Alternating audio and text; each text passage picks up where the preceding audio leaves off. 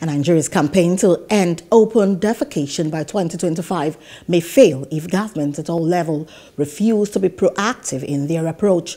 According to the district governor of Rotary Club District 9110, Remy Bello, while addressing newsmen in Abeokuta recently, the country is not working the action and plans it launched in 2016 against open defecation.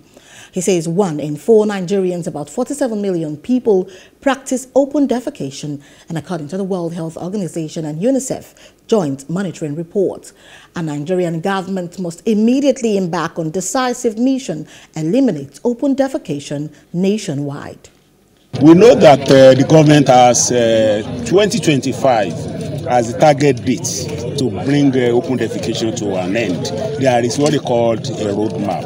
But our own study says that it's not likely to come to end by 2025. So Rotary is working on a 5-year program.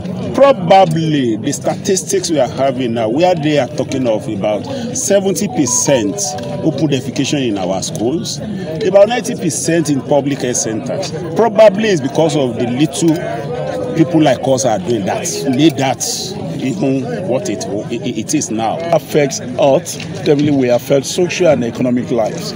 So government must take X sectors as a priority and declare what I call an emergency within the sector so that we can actually change the paradigm. COVID-19 has actually has actually shown the implication of the weaknesses of government, and I haven't realized that we must strengthen its institution.